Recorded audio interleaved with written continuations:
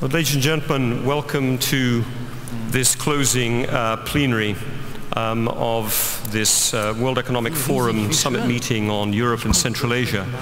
I'm delighted that we have such a good turnout towards the end of what I know has been a very busy and intellectually stimulating set of meetings over this last 2 days, this day and a half. The last plenary, as you might expect, is going to try to bring together some of the main lessons learned, some of the main insights that have been pulled together over the last couple of days.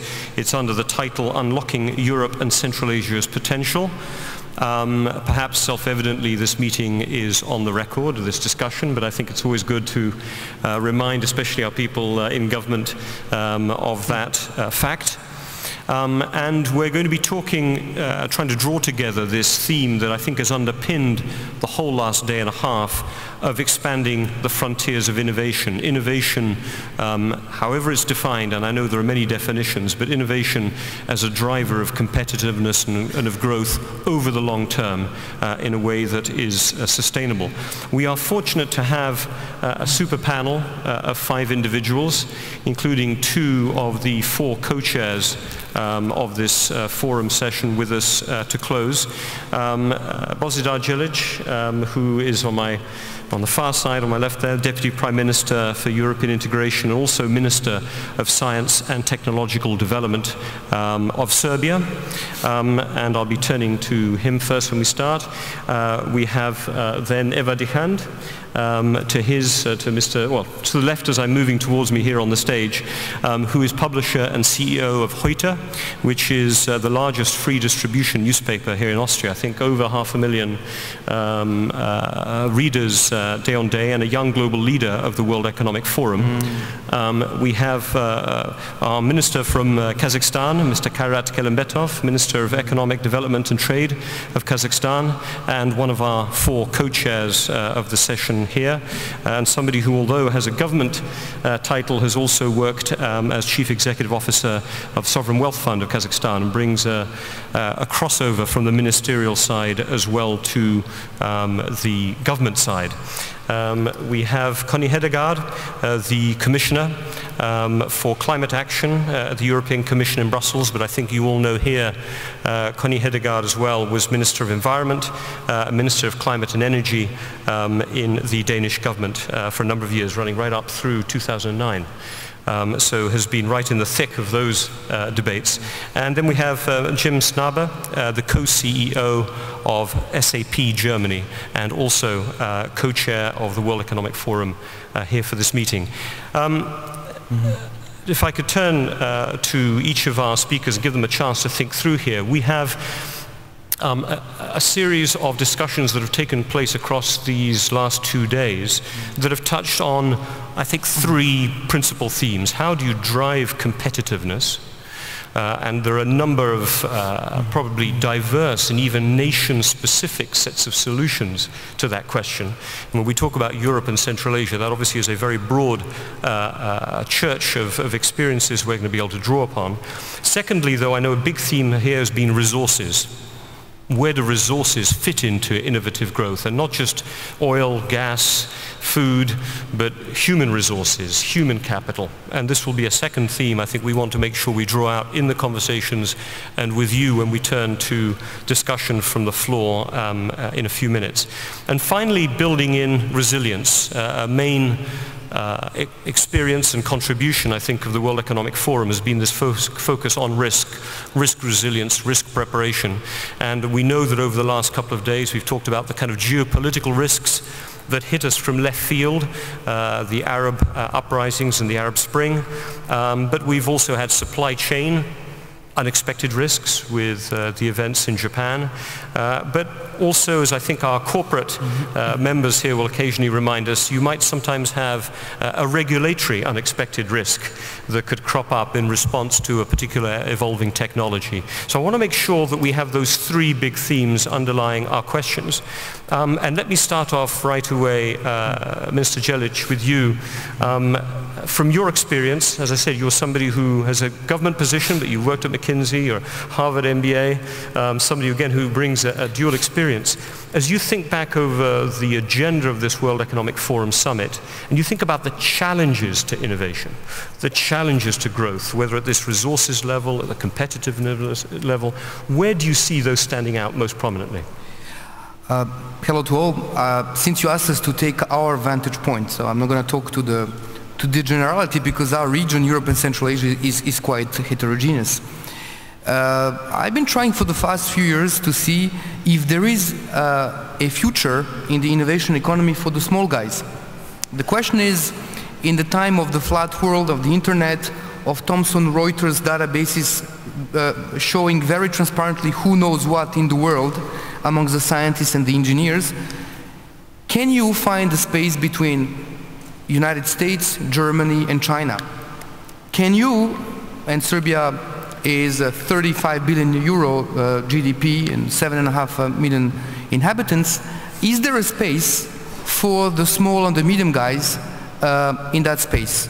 That's a very difficult question, because on one side you have the rich and demographically challenged West. For instance, Germany will need in the next decade to import about 400,000 scientists and engineers to make up for the lack of fertility of the baby boom generation.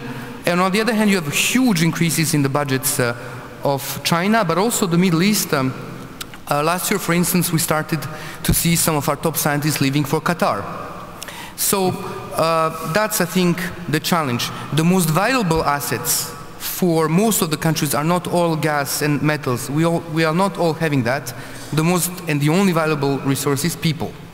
Yeah. And the most valuable part of that resource is the most mobile one. And how do you, in a winner-take-all economy, where Facebook and others with a few thousand people have a market cap of a few hundred billion US dollars, how do you hang on to at least part of the talent and have it produced for your country and not for some other countries? But just quickly on this point, do you, when you say this is the biggest challenge, especially interesting for small countries, most countries are small countries. Yes. We tend to talk about the big ones. You're in the applying and in the track for joining the EU. Do you see that as providing a sense of scale for small countries, a sense of an ability to leverage, therefore, that potential much more strongly, and being outside at the moment is a key disadvantage, or the fact that you're on the track for potential membership is a positive? Where does the EU help or not help on that business of being a small guy? With some experience now, help yourself and Europe will help you. In other words, it's not enough. It's both ways. In December 2009, you know, in the Balkans, because whatever happened, people tend to have this black humor. So we had a visa-free travel. And some people said, don't do that because everybody will leave. Well, it's the opposite. Equalizing the conditions of life is actually providing additional reasons for people to stick where they are, including the most talented people, to be mobile but not to emigrate. Now, of course, on the other hand, there is a little bit of co-opetition. Everybody will be competing for the same brains. And so, if you're small, you better be very focused on what you can achieve and not to pretend to be able to cover as much as the big ones. And therefore, the focus and the very strong implementation is something that is even more important for the small nations than it is for the big ones. Thank you very much. Connie Hedegaard, let me turn to you. You bring a dual experience, obviously having been a national minister, but now the Commission. Where would you put that central set of challenges to the kind of innovative change? Thank you, Robin. I think that the main challenge is that Europe will have to speed up the way we innovate, the way we do our reforms, the way we make the necessary transition. Historically, we have been second to none when it comes to innovation. We are very, very good and very creative. We are good at innovation, but we can just see that our competitors in other regions, they have one big advantage. They are very, very fast. When they decide to do something, they actually do it. So I would say our main challenge right now, when we also have this economic crisis, which of course is very, very concrete and tangible for policymakers and business people. But that is, we do not have 5 or 10 years to drag our feet. The world is transforming now, and geostrategically, if we want to stay as the world's largest economy, want to have this political impact as well, we must be much faster. We cannot compete when it comes to wages, taxes, retirement age. You know, there are many parameters where we cannot compete. But we can compete on innovation, on creativity. I also, of course, believe that we should hold our position as being the best to become energy and resource efficient. I believe that one of the key parameters, competitive-wise, for the future, that would be in a world where raw materials prices will increase, energy prices will increase, to be the most energy and resource efficient economy. That will be a competitive asset, and I think we have a big challenge there to keep our front-runner position. Now that you've made this transition from, let's say, national government into a supranational structure, do you see governments grasping that sense of urgency? And if not, is that perhaps the biggest challenge? The governments in a way are so focused on their internal changes that the ability to work together to speed up, because obviously a lot of the regulation in the EU is pan-EU. Is this a problem? Yeah, that is a big challenge. And also right now, governments, ministers, heads of states, I mean, they have a lot on their plate. So that, of course, is one challenge. And it's also a challenge that politics often tend to be marked by short-termism. But I would say add one more aspect. I think their business could be more helpful. There is a tendency that business will always defend that things should stay as they are. I think one of the biggest tools we have had in Europe, that is standardization, regulation, making stable frameworks for the market to function. But we need more than just the market, because there is an urgency here. There is a time factor. And there we also need business to help provide the good business cases, to help show that, for instance, if we are energy efficient, that is a job creating machine. Some have seen that already. But what about the rest? And what about the organized business interest? Are they pushing enough in the right direction? There I think business and politics together could try to move forward with a better pace. Well, we'll come around, I think, to a business perspective in a couple of minutes, and let's see if you're seen as part of the obstacle and a challenge or part of the answer. Let me turn now to Kairat Kelimbetov. Minister, this is perhaps a kind of West European or a Central European conversation. Do you see very much the same sorts of challenges, or how does it look from Kazakhstan? Yes, we discussed yesterday, and I would like to repeat a little bit. When we talk about the countries with rich of natural resources, so usually we are thinking about this is oil curse. It's a problem, and so how you really could develop or be innovative if you just sell the oil, and that's the end of the story. And a lot of the issues like the Dutch disease, the, let's say, appreciation of exchange rate, it's not help to the economy from one side. And the country without the natural resources is usually more innovative. Is there any successful story in Europe for Kazakhstan? Yes, there is a successful story of Norwegian economy.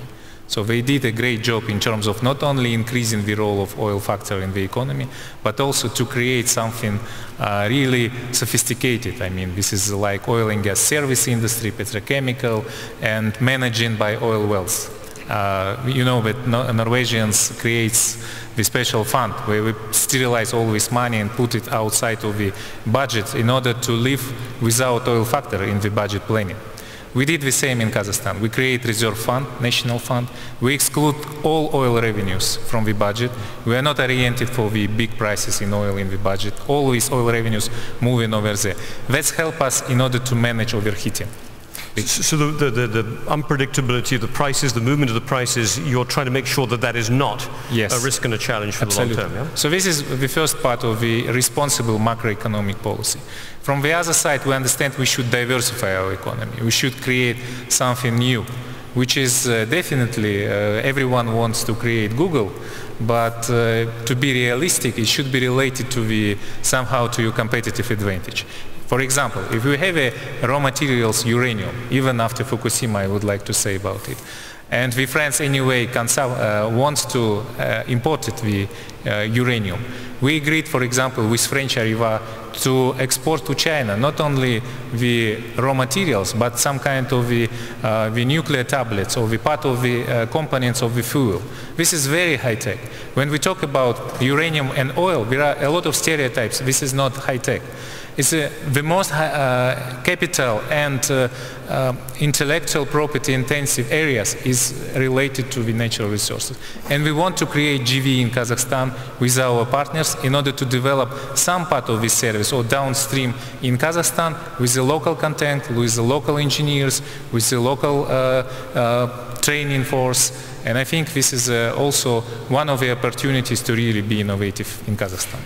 However much we try and talk about challenges with Central Asia, it's opportunities. This is maybe one of the contrasts of the sort of dichotomy of some of this discussion. Mr. Snabe, let me turn to you now for, let's say, a business perspective on this. Companies constantly have to innovate. Perhaps they're in a more competitive environment in some ways than countries. Countries come to crises, but you have to do it on a much more steady state set of evolution. What were the biggest challenges from your standpoint? No, well, first of all, I will just confirm that without innovation, companies don't survive long term. And in a world with a resource-constrained situation, I don't think we will be able to generate the growth that we all have ambitions for, both as countries as well as companies, unless we dramatically focus on innovation to drive a sustainable long-term growth scenario. Now, innovation is a big word, and I think we define it many times different ways. So when you talk about the challenges, let me try and define innovation the way we look at it. People sometimes confuse innovation with creativity, and then they define innovation as converting money into ideas. I actually believe that true innovation is about converting ideas into money, i.e. having an impact in this world that is valuable. And only then do you have real innovation and not just creativity. And so what does it take, and what is the biggest challenge from my perspective in being truly innovative? Well, it requires the combination of those two things, generating great ideas and then being able to scale the right ideas. And if I look at Europe, I would say because of our diversity, we have lots of great ideas, but we are not good enough in scaling them. Many of the great ideas get bought early by some American company and soon some Chinese company, and then they scale there. And we have multiple examples of that in the past. So the question is, diversity gives us generation of ideas, but how can we as a region become significantly better in scaling, because that's when true innovation happens. That's when value is generated from ideas, and that's where I would agree with Connie. We need a wake-up call in the European opportunity here. Add to our diversity benefit the ability to scale, which is, I believe, the biggest challenge we have. But therefore, the underlying challenge from a government standpoint is the lack of commonality of standards. This is regulatory blockages. How does the problem manifest itself? I understand the theory, but how does the problem manifest itself for SAP? Well, I actually believe that we need to create an environment that fosters small entrepreneurial companies to be able to get global much faster. And so I don't believe in centralization being the right answer. Normally centralization kills the innovation, but is great at scaling. On the other side, if you only decentralize, you will have the same innovation done many times and no one is scaling. So is there a way to do both? I believe in the power of platforms, and it's maybe a generic concept, but take the internet as a good example of a platform. The internet is a platform that defines certain ways that computers communicate with each other and can become relevant and integrating of everyone in the world. And because of that platform, it enabled an unbelievable level of decentral innovation to happen. We're seeing it now again and again, a Facebook platform, the Apple idea of the App Store and 300,000 apps built in record time. No one company can do that. So is there a chance to use the platform thinking, and maybe instead of regulating ourselves with centralized things that take too long, use the central power to create platforms that inspire for decentral innovation and scale. Yes, so to think of the EU as a platform in essence, which would mean letting go of some of the more nationalist competitive elements that exist within it, but nonetheless, this would be a message from you as a company, clearly. Eva Dichand, let me turn to you. Startup business, I mean, you've created one in that sense. What have been the biggest challenges, or if you take your own experience and you spread them out a little bit, what do you think we're facing that's blocking us from that kind of innovative growth? Well, maybe, you know, media is like a very special segment because it's on one side it's a normal business for us, for the owners, but on the other side it's maybe one of the strongest drivers of democracy, very important. And it's maybe everywhere in the world the same, that politicians in the north, in the south and in the east don't like too strong media, which is especially in Eastern European countries sometimes a problem. It's today, when you found a new daily newspaper, you will need about 70 to 100 million in a country like Austria, only 8 million people, yeah? Then you invest this, you need a lot of structure, and then they start threatening journalists. As we all know the problems from foreigners investing, but also in the countries, like it's happening to the Dogan family now in Turkey. And I think it needs from politicians a very liberal-minded how do you say, to allow also media to grow, I mean mass media. But I think in these countries there will be the step much faster. To make the long story short, it's, as we saw in Egypt, it's the new media that's not so intensive in investment, it's more from the public ground growing, and this is, will make a lot of change. I mean, you see in China even they deblock it, or they don't allow Google to make their platforms, but I think this will be a new form of media, and they will be much more innovative than in the Western European countries, where all the big publishing groups are not making any money online, they all do it with the old media. And in these countries I think it's a big chance, because it's also for the population a chance to consume media. Certainly strikes me media is probably an area that's going through some of the deepest change at the moment, some of the big established broadsheets and so on, struggling for new business models, etc. So I think how governments adapt them will be important. Let me turn a little bit to some of the good news stories, because one can always end these conferences thinking about all the problems and the challenges. But Bozidar, if you were to think a little bit about some success stories, places where perhaps innovation has been allowed to flourish, either again in a national perspective or other perspectives you bring, what lessons can we take away from success as opposed to from challenges? Well, maybe continuing on the same stride. Speaking of the small, on behalf of the smaller, non-natural resources rich countries. At the end of the day, if you think about how you can reach success in this very challenging international sphere, you can write strategies, you can think about picking the fields where you can compete, you can think about competitiveness. As you said, I was many years also management consultant. But at the end of the day, I think the most likely route to success is to support the most talented people you have.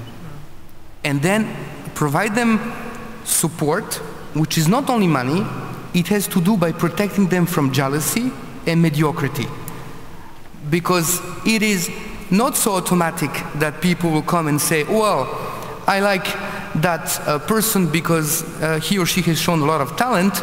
In fact, I've seen that my role in government is as much protecting them from the mediocrity and the jealousy of others as it is to give them support and resources. I'll give you two examples. It took us 5 years to get one of the top 10 stem cell scientist, who is from Serbia but did his career in mostly United Kingdom and also Spain, to come back. And it was really providing him now about 10 million euro to create in Kragujevac, where he found a joint venture with the local university to have a stem cell research center, but also allowing him to be able to provide his maximum in the country. And now it is his turn to create, and it's Professor Stojkovic, it is up to him now, on the basis of this, to attract other people and to create the critical mass and movement for that type of idea. I'll give you another example. I was thinking, how can we collaborate with big Germany? Because Germany is both an opportunity for us and it's a challenge. I already talked about it. It's really simple. I go and talk to the institutions that are taking our best people and try to strike a deal with them, be it Fraunhofer, be it Max Planck and others. Why not open in Serbia? It's going to be cheaper for you and we keep the people. And then thinking how we can collaborate, really just the simple thinking. We don't have many successful Serbian people in German tech. We have one, let's say, who was in 2006 the top tech entrepreneurs, Professor Ilic. Then Ilic, he was the CEO of Varta Batteries, and then ARI, which is digital imaging. And frankly, the whole of this relationship, I said, well, Dan, you decide. And we found one topic, which is because we have been producing physical chemists for some time, not really knowing why, frankly, because it used to be during the time of socialism. Germany and other countries stopped producing physical chemists because chemists went into bio, and lo and behold, suddenly we had 300 to 400 scientists. We do not really want to know what to do with them, but now for lithium battery, which is critical for electrical mobility, they are very interesting. So we took them, we put a wrapper around them, we gave it to Dan to run, and now we are very attractive to Germany. It's interesting because there was a poll done, which I'll refer to in a minute, a Facebook poll done by the World Economic Forum in the lead up to this, well, I think you've probably heard it to a number of the panels, but this one as well, where somebody wrote in to support entrepreneurial culture as their main driver for innovation and growth. But they said, you know, everyone who thinks education and skills are the missing link clearly doesn't know the region. There's plenty of skills, plenty of talent in education. What we're missing is that entrepreneurial culture, that space to be able to take the idea and make the money out of it. So I think that's a little bit what I heard your point being there. If I could turn to you, Connie Hedegaard, now on, again, looking for an opportunity, now that you've sat within the Commission, one can usually describe it as a place that's dealing with problems, but are you seeing any forward movement, any successful steps towards that kind of change you were describing in your opening remarks? What can we be hopeful about? Well, sometimes, you know, when you look at these challenges and say, why are things not moving? It sometimes helps to step back a bit. And then there are huge successes there. I mean, the whole single market, we take it for granted now. It's a huge success.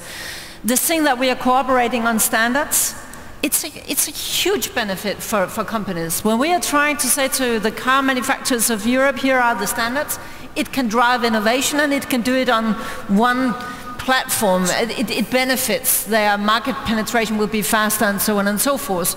I think we in Europe have a very good tradition for public-private partnerships. We could do better there, but I think that there are also some good lessons to be learned. By the way, I also think that during the crisis, what we did in the recovery program, where we, for instance, said, why don't we Europeanize our energy systems much more? That is also a success story. It's not the end of that story. We are doing it right now. But basically, we are lessening the vulnerability of the individual country and acting more as Europe. I think that is also a success story. And has the target setting that the EU is engaged in on climate targets and renewable targets, efficiency targets, are these creating a platform effect? Yes, it is. Europe is the only economy in the world who has actually decoupled economic growth from a resource use.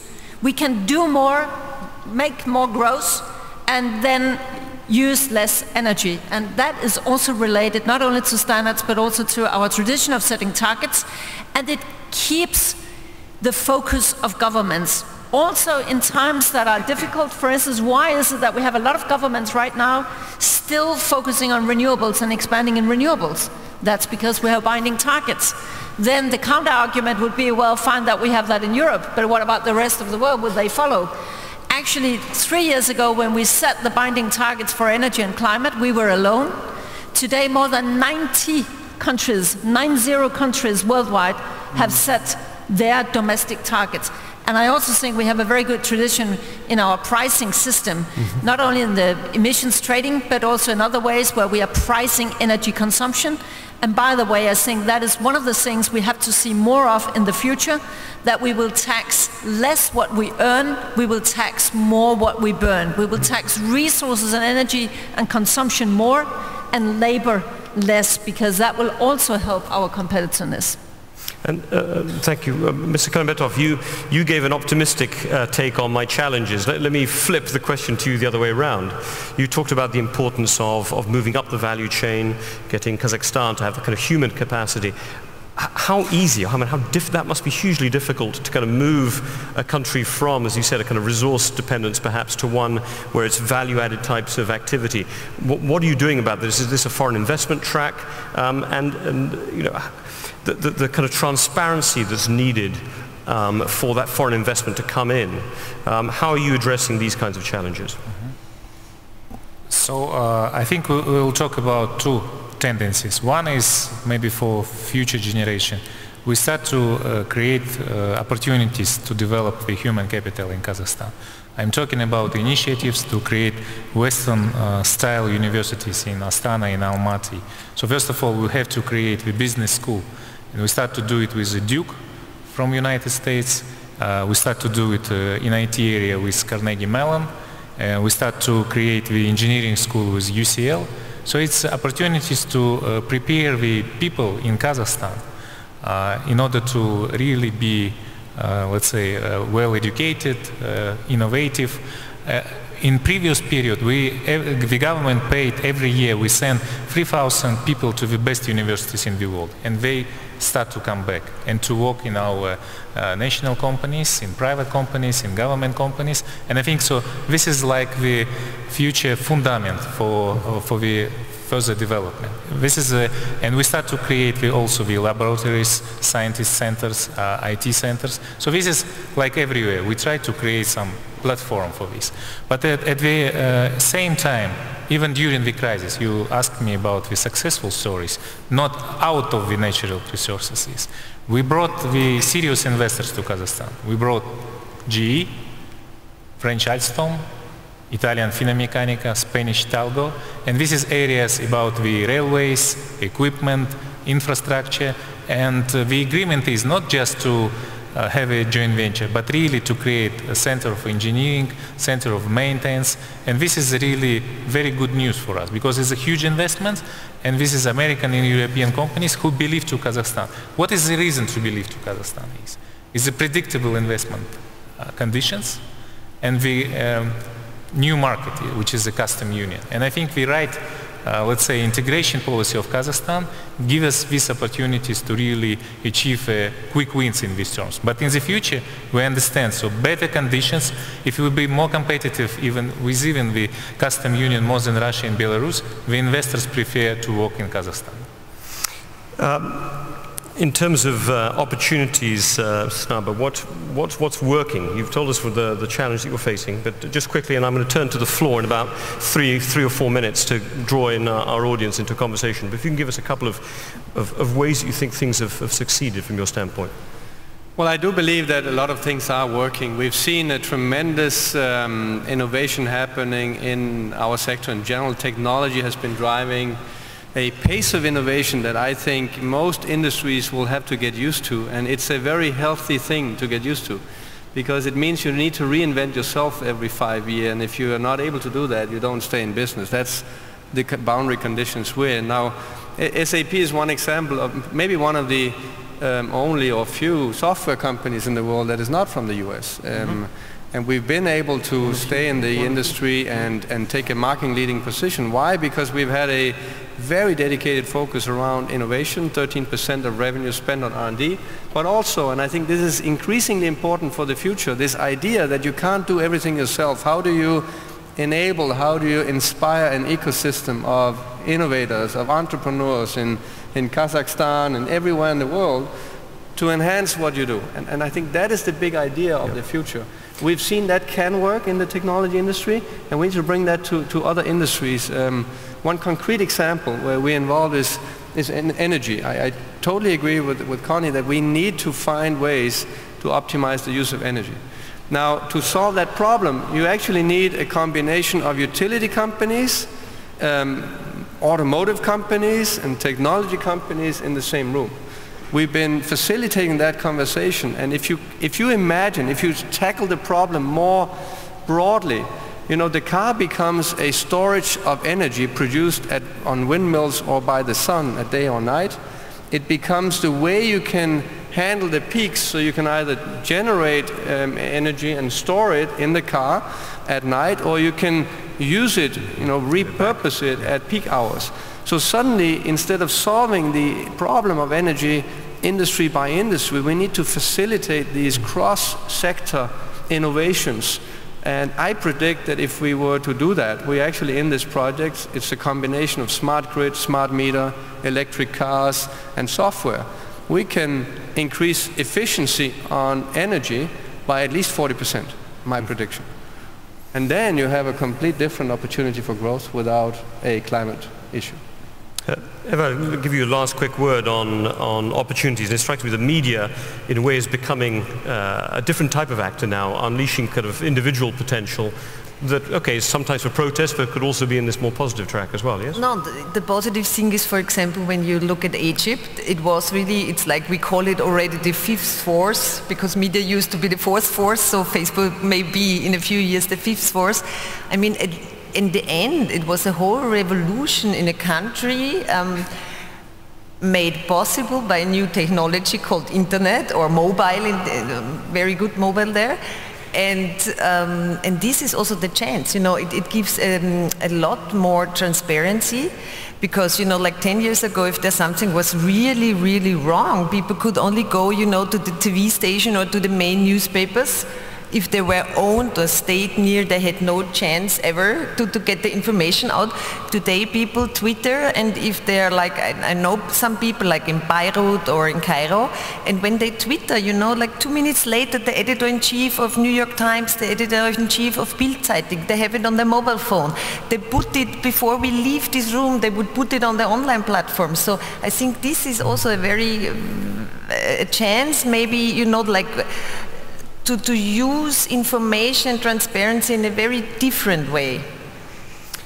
Absolutely. Let me just quickly let everyone know here, as I mentioned earlier, there's been a poll that was done just ahead of this about what would part of the WEF family who contributed to the Facebook list as the keys to unlocking Europe, and they had a return poll of about 260 people. In fact, yes, you've got it up there. So interesting, you can see education and skills coming up at the top of the list, pretty much 50% of the vote there. An entrepreneurial culture, which I think is where you were trying to take this, Jim. It's not just the skills, but how you deploy it, with another 25%. Interesting to see geopolitical risk and resilience, I'm afraid, right down at the bottom there with 1 vote, which doesn't do a lot for those other topics. And even natural resources, interesting. Maybe this may be a slanted view, but natural resources in terms of unlocking the innovation and growth potential, obviously getting a very small vote. So I just wanted to put that out there as a teaser, because I'd like to turn now to our audience and bring in some questions that can be directed at any one or two of our panelists, or if you want to be more broadly, I'll try and not have everyone reply to every question. But if you could, there'll be microphones going around the room. Something we haven't talked about at all, in terms of the risks out there. There are, you know, the Euro crisis, and whether, as we talk about Europe and Central Asia and the kind of growth potential there, if there is some crisis over the coming years, that will certainly be a geopolitical risk. I think might knock that #1 vote right up much higher. Who would like to come in first and raise their own points from these last 2 or 3 days? Maybe something they feel was raised that has not been touched on by the panelists here. Let me invite somebody to come in. And throw a question to our panel. People are going to be quite cautious at the moment. No questions at all. Let me throw it back in that case. I'll keep my eyes open. If you change your mind, put your hand up in a second, and I'll see if I can get somebody in. Where have we got somebody? Yes, there. Thank you. Yes, Sarah Huon from Standard Chartered Bank. One issue which didn't seem to come up very much in the debates that we had was institutional resilience, and that perhaps ties in with the geopolitical risk resilience. So I wondered how far the institutional backdrop, the rule of law, how far these features are seen as significant to allowing innovation and are seen as being important to growth potential both in Europe and in Central Asia. So an institutional resilience, in other words, inside countries as much as across countries, yes, that capacity. Let me throw that open and let me bring it, maybe Mr. Kelimbetov, raise it to you first. This concept, the rule of law, transparency, especially within developing markets, especially those that are strong, resource-driven economies. Maybe there's a sense that one doesn't have to put that at the top of the list initially when Brent is at whatever the price is today. I'm sure it went up after the OPEC decision. Where do you place as a government this question of institutional resilience, providing that transparency for foreign investors? How important is that? Sorry, first Mr. Kelimbetov. Yeah. I think at the beginning we try to create the right atmosphere around the issues of protection of foreign and local investors, especially in the areas of which are more geopolitical rather than commercial. I'm talking about investors to the oil and gas and uranium area. And if you remember, was the initiative of the UK Prime Minister Tony Blair about the extractive industry transparency issue, and the Kazakhstan was one of the first countries which joined us. So we try to very transparently and efficiently manage our oil wells. So we have a national reserve, and this is, let's say, very open information. Everyone knows how we manage these reserves, how we invested, let's say, to the some social program in Kazakhstan. This is one. The second is we understand this is not even issues from moral point of view, but this is a real competition between the countries. If the country is not ready to get investment, nobody wants to invest. And investors in Kazakhstan invest last decade 120 billion, so they vote not by well, it's not propaganda, they vote by their own money. And I think so this is a very good signal. It does not mean that we are on the same page. We understand that the competition is increasing. And there is a lot of rankings, for example, like doing business, doing by World Bank actually. We try to upgrade our position. I think we could do better, and we try to do our best. And just quickly, how central on this is the rule of law? And the rule of law is a big catchphrase, but the independence of judiciary, that ability for contract law, but also other aspects of a legal environment. How important is the Kazakhstan government? How much importance are you placing on that particular issue? You probably know we want to enter WTO very soon, and the legislation in Customs Union is very similar to European standards. So it means all of this European-style legislation now to start to work in Kazakhstan. So this is our approach. Did anyone else want to come in on this point? Yes, Bozidar. I think, in addition to the arrest of General Mladic, the most important thing that happened I think in my country and also in the region was the breakup of a large narco cartel of the so-called Sharij brothers that had assets estimated, because we work on this with the American DEA and the British services, at about 800 million euro. They had transatlantic ships, and of course they recycled through offshore zones money into buying assets in the country. And the talk of the town was, well, you know that this company belongs to this one and to this one.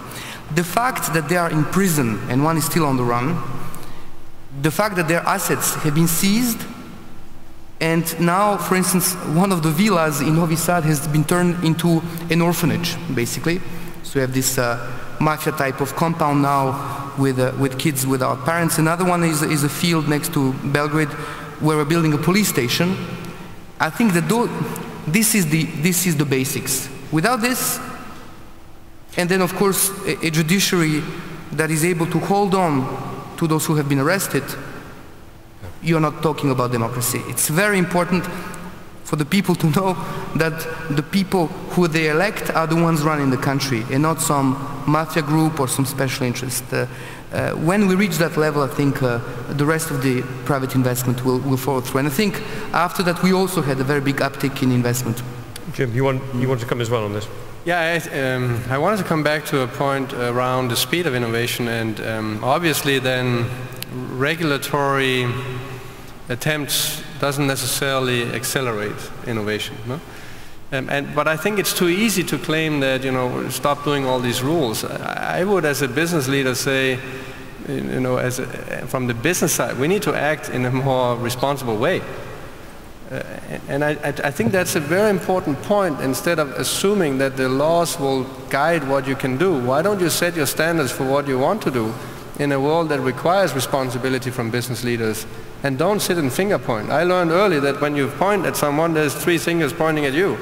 And maybe that's where it starts, because obviously when you have a financial crisis that hit everyone in this world, you have to reconsider, are we responsible leaders in private sector, and what do we need to change in the way we behave? Not necessarily only think that regulatory requirements will be increased, because that only slows everyone down. That's where I think the media openness might be affected as well. There's a lady here and then a gentleman there. Let's grab 2 questions in and together, and I'll move over to this side of the room. Thank you. Katinka Barish from the CER in London. Now, historically, a great source of growth in Europe has been economic integration and policy cooperation through the European Union.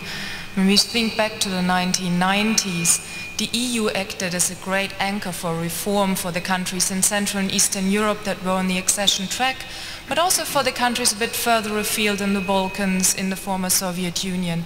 My question is to Mr. Djelic, but also to Mr. Kelimbetov. If you look at the European Union now, with the Eurozone crisis, with a lot of bad atmosphere, fragmentation, and perhaps with the exception of energy and climate change, not a big inspirational project on the agenda, what do you see, and do you still feel inspired?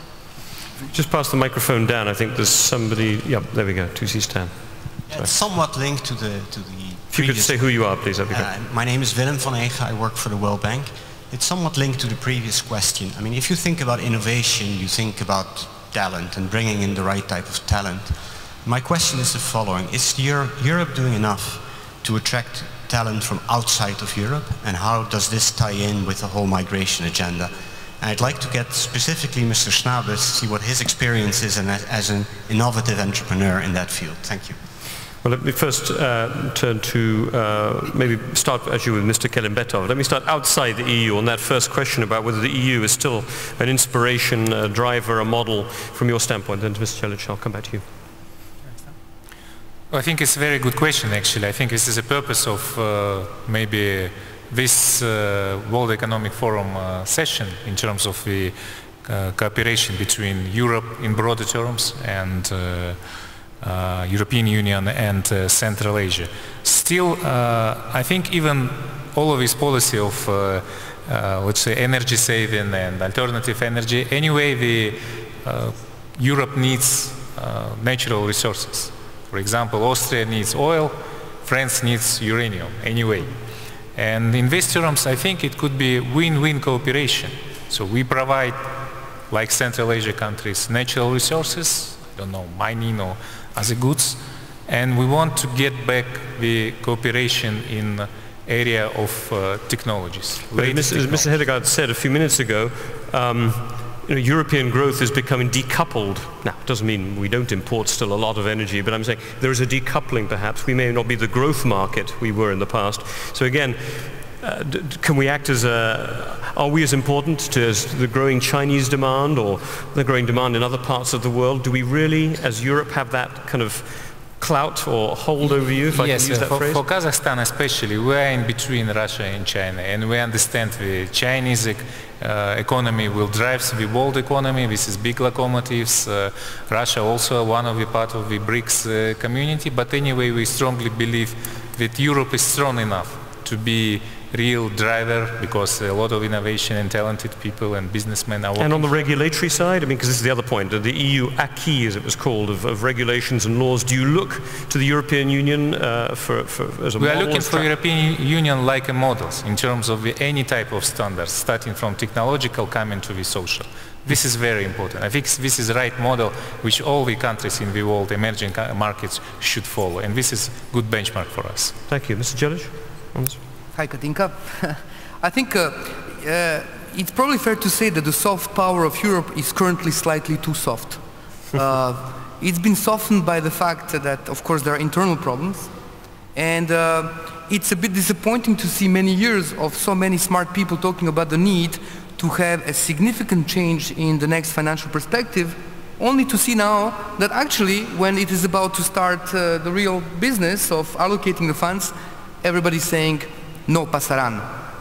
So those who get money for agriculture say not €1 less for agriculture. Those who are beneficiaries of the the money for the cohesion. They say the same thing, and at the same time, the net payers say we would like to cap the European budget at a maximum 1% of GDP, maybe 0.8% of GDP. So yeah, I mean, definitely with the associated problems with the Eurozone, it is less of this kind of winning club, which is making headway, where you would like to join.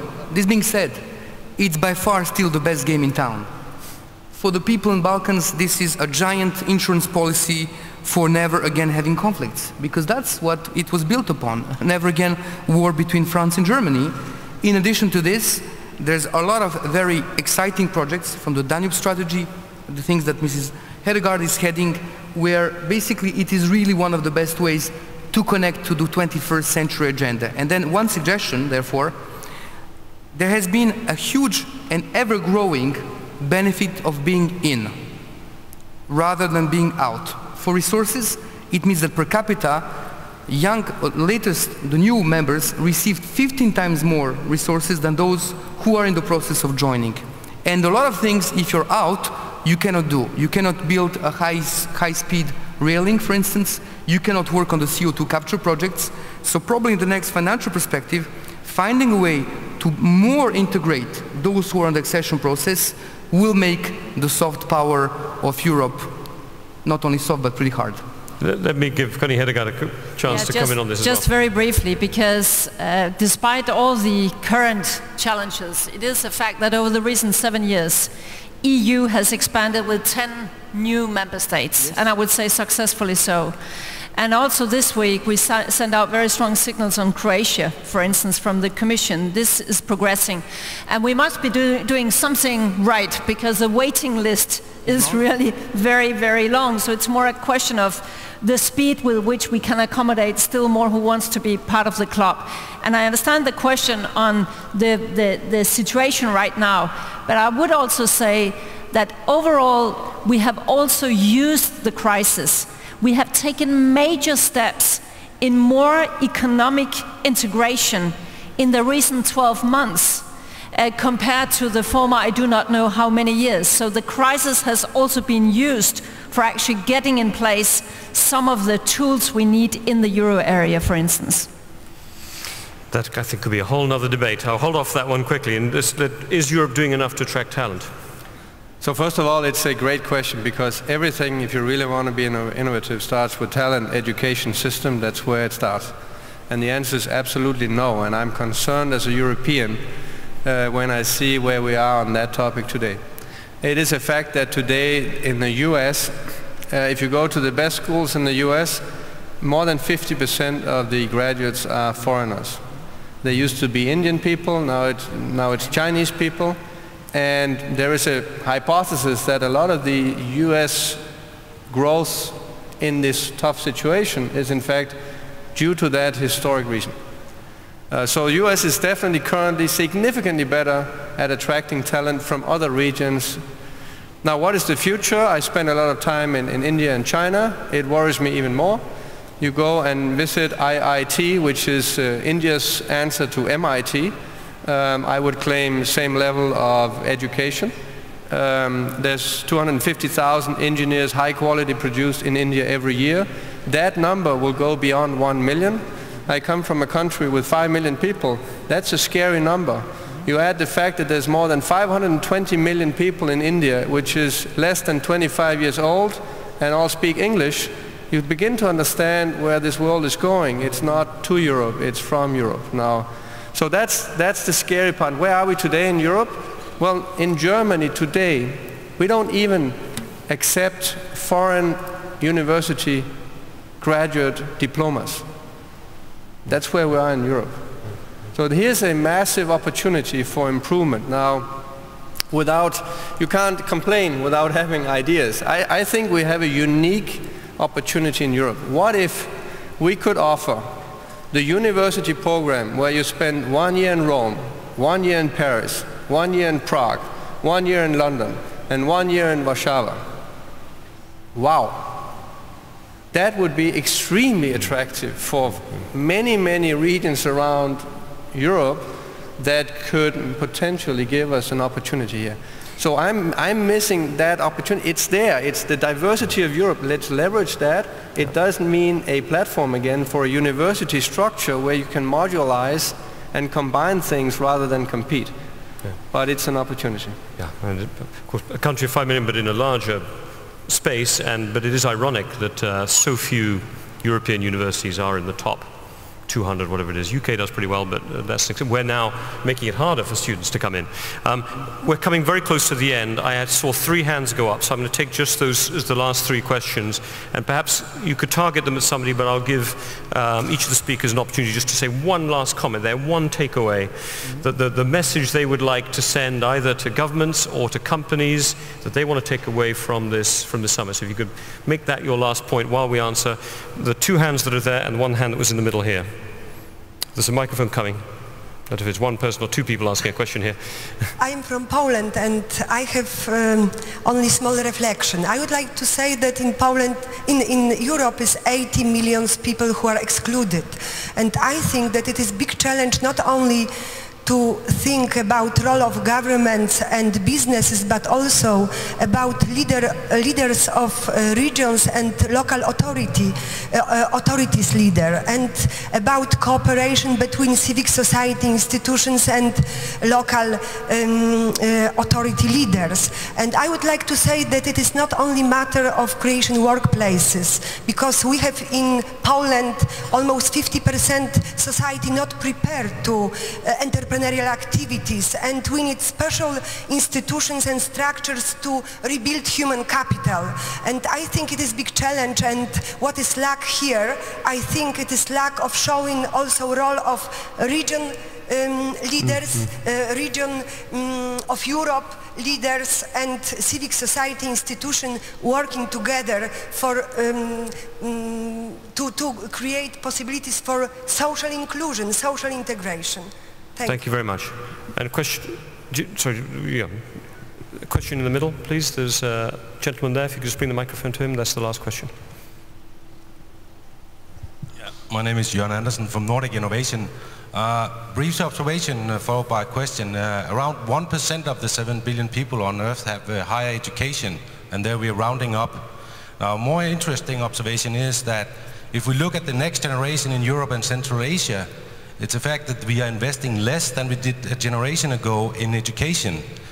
Now, if we accept the fact that investing in children is the future, what does that tell us about our readiness to invest in our own future? That these numbers actually turn out in this, and this disperses us from Asia, because this is going in the opposite direction, where countries like especially India and China are going oppositely and investing more and more in their education and in their children. Well, those are key points. Why don't let me just come round, I'll literally just move down the speakers, each to make a last comment and address, if you'd like, one of these 2 points. Ever I see you want to address this point specifically, but why don't we start, Bozidar, your final message, and if you want to touch on one of those points, either unemployed and excluded or on the education, please do so as you go along. Well, I mean, for the closing, let me be less parochial. I think the crisis shook many certainties, and I think, as Mrs. Hedegaard and others in the panel have said, that has probably made societies in Europe and Central Asia more change ready. Not that it is easy, we can see it with many reformist governments falling and losing elections. This being said, we've also seen more courageous governments actually being re-elected, which is showing that the crisis is not against reform. It is opening an opportunity to, and I think we would agree around this, really have this further growth which will be resource responsible, to make sure that through this crisis no group is excluded. And I think what is quite important, because institutions have been mentioned here, in terms of governance, definitely there's a couple of important things that need to be finished. I think for the Bretton Woods institutions to finish off those quota changes, for the UN to really come to a change in the Security Council, it needs to be more representative if it is to continue to be relevant. And then at the level of Europe, the Euro governance, the shape of the next financial perspective, and a better view of the relationship with the South, which is the Mediterranean, the Middle East and Central Asia, and ex-Soviet Union, I think those are the preconditions really for this region to continue what it has been after the Second War, one of the most successful and certainly the most pleasing in the world to live in. So I think it's not forcing optimism at the last minute, but I think it's winnable. It's a big agenda, but doable, you're saying. Eva, last comment from you. I would like to answer to the Polish lady, because I think it's very important. There's a lot of talk about, you know, education on the highest level, you know, at Ivy League universities. And what I think is very, very important is that the broad mass is also educated better, more efficient. And even in a country like Austria, which is one of the richest countries in the world, we have so many problems with education. We have a lot of problems with immigration, to integrate people. For example, in Vienna, 50% of the children in the primary schools, 50% average don't speak German. And this is a problem, a whole EU problem, because the right-wing parties rise and they do a lot of pressure for the governments right now. And I think this is something also that the more developing countries should focus on, that you need to educate everybody, not only because there is a lot of programs, you know, getting people to Ivy League unis, but for the broad mass, I think it's very important, and it's very often not on the first 10 points of a government for the next 10 years. No, I think that stratification yeah, compared to China, they have it on a very, maybe on number 2. A more mass approach. Mr. Kelimbetov, last comment from you. Maybe 2 sentences. One is in terms of particularly Kazakhstan. I would like to invite investors to Kazakhstan. It's a good opportunity, it's part of custom union, next door to China, predictable investors climates. This is first. The second, in terms of the broader terms, Central Asia and Europe should cooperate. In order to improve this cooperation, maybe we need to discuss and brainstorm the policy issues, and the European Union should reconsider it, the strategy in the long run. Right, for that. Thank you very much. One comment to the question of education. Obviously, it is extremely important that we focus more on that, also invest more in RD&D, but I would say it's not just a money question. I think here it's also a cultural question.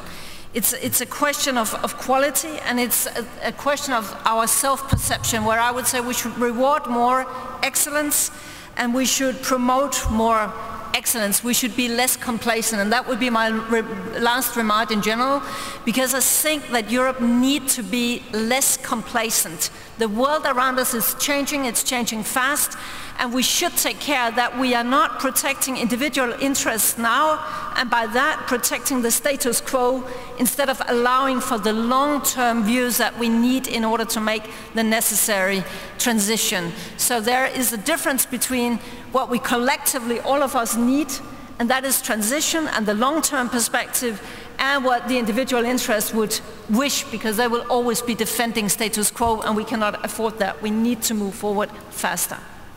Thank you very much. Mr. Snabe, you have the last word. Thank you. Well, 3 simple points. First of all, the positive messages. There's so many opportunities. We've only just started, and there will be profound opportunities to change the way we work, the way we live with new technologies in the coming years. Secondly, the challenge. I totally agree. It is time for Europe to wake up. We're a little bit leaning back. It's time to lean forward. We need to be much more leveraging the diversity we have as a culture. We need to be much better in scaling, and we need to be much faster. And finally, my proposal is, don't assume regulation will make it. Don't wait for others to try and make it happen. It's about leaning forward. I suggest this notion of, instead of centralizing or decentralizing, let's go for the platform idea. It's proven its power. And I would have concrete 4 platforms that we need to inspire people in Europe to be part of. Healthcare will be a big issue. Let's tackle it now before it's too late. Energy. How do we optimize the energy use so that we get much more growth opportunities? Education is a very key topic, and how do we leverage diversity in Europe? And of course, as a technologist, the next generation mobile internet will be a huge driver of connecting people everywhere with people everywhere in much more secure ways than what we've seen so far. So with that last sentence, Don't wait. Take the lead. Thank you. Well, look, thank you very much to all of our panelists. I think I'm certainly not going to try to sum this up, especially as we're running about 3 or 4 minutes late.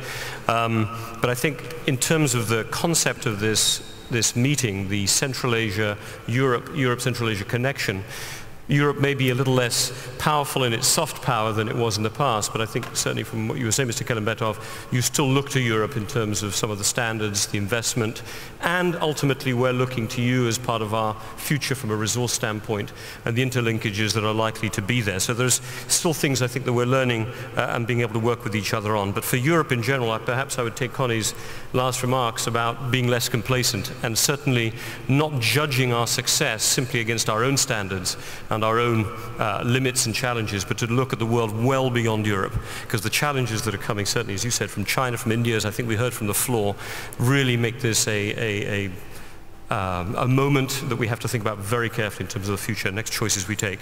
Not centralizing, perhaps platforming. So with that, let me turn over to Stephen Kinnock, who is going to say some closing words. Stephen.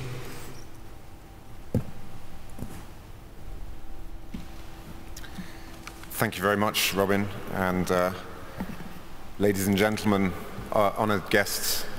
It has indeed been a pleasure and an honour to have you all with us over the last day and a half here in Vienna.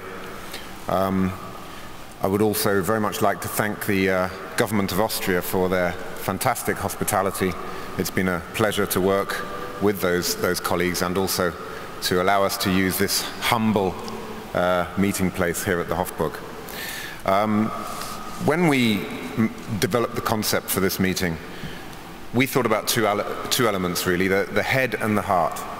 I think it's very much in line with the European project, which has always been something about a logical need to do what needs to be done, but also an emotional one. I think on the side of the head, we realize that we need to be hard-headed. Europe cannot, I think as the panelists have already said, can't compete anymore on the basis of price, on low labor costs, on taxation. It has to compete on the basis of quality. And if you want to compete on the basis of quality, you have to innovate. You also have to integrate. And I think that's another key part of the message from this meeting. Innovate and integrate. And integration is very much about breaking down these silos. Our sense is that there's a perception that this region, Europe and Central Asia, is almost divided along 3 lines. Western Europe, what some people might call old Europe, the new countries and accession countries of the European Union in the second bloc, and then the former Soviet space. But I think one of the things that this meeting has demonstrated is that there's a huge amount more that unites us than divides us. The challenges that this region faces in terms of all of the issues that we've looked at today, they're common challenges around labor markets, around talent mobility, around the efficient use of resources. Why we divide the region into these silos is not that clear to me, and that's, I think, a point that we have wanted to demonstrate in this meeting. We've also felt that Vienna is the perfect location in that context, being the gateway between East and West, and that's where we've met over the last day and a half. In terms of the heart and the rationale for this meeting, I think what's clear is that Europe's good at self-criticism. There's quite a lot of beating ourselves up about all of the problems and the challenges, and it's clear that those exist. But as we've heard today, there are also a huge number of opportunities and actually some great success stories in terms of what this region has achieved and what it can achieve to the future. So one of the messages for us has been, let's keep that, if you like, that emotional connection with what we've achieved and look beyond the crisis, start to really think in a more long-term perspective about what needs to be done. I think the importance of those messages has been reflected also by the profile of our participants. We've been proud to have here 13 heads of state and government, over 150 CEOs representing over 40 companies in the Fortune 500. We're very proud to say that we have had over 30 leaders from civil society, including the trade union movement, who've had a strong voice in this meeting. So looking back over the last day and a half, what are the key takeaways? And we've had a number of them here on the panel. I think that in a sense, I think you could put them into 3 Ds. I think a large part of it has been about demystifying. There's some areas that we've been looking at which have been a bit of a mystery, I think, to other parts of the region, and I hope we've been able to take you on a demystification journey, if you like. I think the other key D is around dialogue. Dialogue is the foundation for taking action, and taking action together. And I think that when we talk about the platforms that the panel and Mr. Snabe in particular has mentioned, I hope we've created here a platform. This meeting has been a platform for the dialogue that is so important to drive the collaboration that we need. And finally, about drive. I think I felt a lot of drive coming from our participants, a lot of people saying we can't just sit back and wait, we need to take responsibility, we need to take action. Policymakers, business leaders, civil society need to step up to the plate. And I think as Mr. Djelic said, help yourself and Europe will help you. It's about individual action, but also a sense of solidarity. So I hope with those three Ds, along with all of the other key takeaways from this meeting, you will go on to collaborate, to continue to innovate, and to integrate. I wish you success as you do that, and I look forward to meeting you all again. Thank you.